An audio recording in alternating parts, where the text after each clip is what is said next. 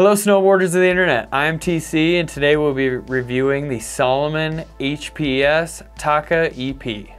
This board features Salomon's powder camber, so that means it's going to have rocker on the nose with camber underneath your feet with a tiny bit of rocker in the tail. So that rocker in the nose allows the board to float in powder and also turn really easy.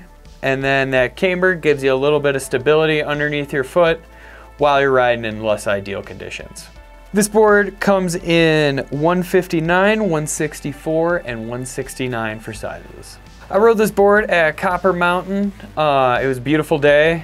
It was nice and sunny, about 6 inches of fresh that later turned into kind of sloppy, pushed over snow with slightly breezy winds blowing. I used my Ride Fuse boots with Jones Mercury bindings on it.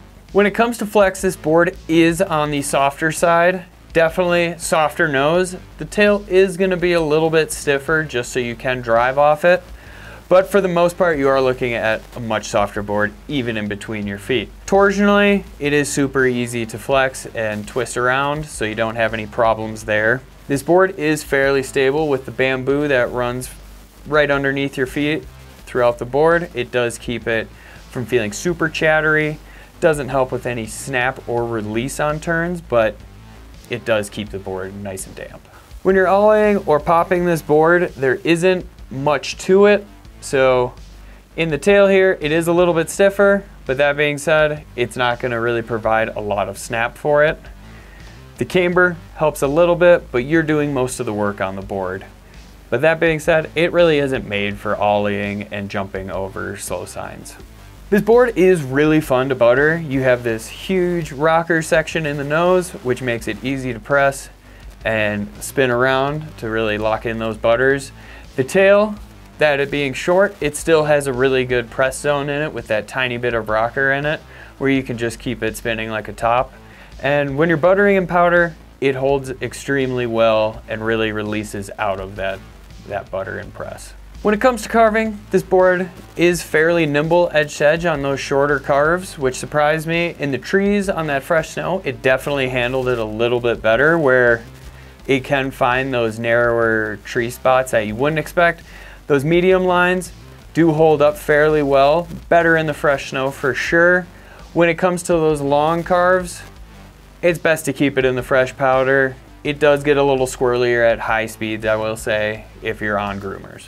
The rider in mind for this board is somebody that wants to just take it out for those medium, just mellow pow days. You're not looking to go to the glades or anything like that. You're sticking to that more chill terrain, possibly in the preseason where you're not looking to hit any giant rock drops or anything like that. But definitely for that guy who wants to get out and mellow powder and not sink and have to walk their way out. I personally thought this board was fun. It is great for that mellow pow. When I did get it at higher speeds, it wasn't the greatest. But if I'm looking to just have like a chill, relaxing day on something with a few fresh inches, this is a great board for it. It did feel a little scary on groomers like fresh groomers to ride, just because I felt like I would break the board if I did push a little too hard into turns or try to put a little bit too much into the ollie just because of how soft it is. I'd recommend you do size up just to make sure you do get the appropriate length. The three comparable boards would be the Nidecker Beta, the Yes Pick Your Line, and the Nitro Quiver Cannon. The recommended bindings would be a Salomon Hologram, a Battalion Blaster ASIM, and a Jones Orion. This has been my review of the Salomon HPS Takaharu EP. Do you agree? Do you disagree? Do you own one? Are you gonna buy one? Let me know in the comments below. I would really like to know what you guys have to say. If you guys are new here, make sure you subscribe, click that bell, turn on those notifications. If you guys want to support us further, head on over to Angry Snowboarder VIP. We have a video that'll explain everything further for you. And as always guys, I'm TC. We'll see you in the next video.